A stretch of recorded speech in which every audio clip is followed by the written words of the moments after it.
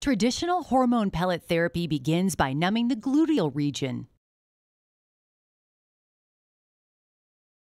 A sharp-tipped trocar is forced through the highly vascular fat tissue, lacerating delicate vessels and fragile adipose cells. Each time it is inserted, a maximum of 4 pellets are deployed. The provider will back it out and reinsert the sharp trocar, causing additional damage. The resulting hematoma and liquefaction of fat cells occur after the local effect of epinephrine wears off, several hours post-procedure. Significantly higher rates of pellet extrusion, infection, pain, and swelling are all side effects common to this insertion technique.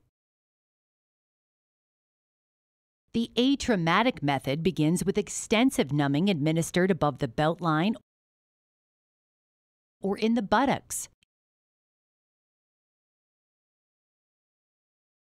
Using a specialized blunt infiltration cannula, significantly more local epinephrine is introduced into the subcutaneous space for intense vasoconstriction and hydrodissection.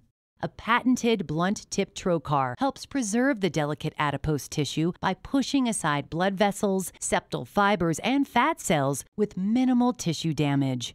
The Atraumatic method uses the patented implantation system in which 303 milligram pellets are securely woven through intact septal fibers along a clean plane of fat.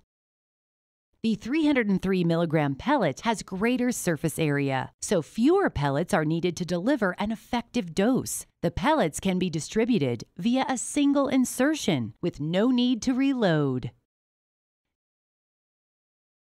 The Atraumatic method and trocar were designed to maintain the integrity of the delivery system, in which specialized immune cells called macrophages break down and absorb the pellets in order to circulate a therapeutic dose of hormones via the intact vasculature.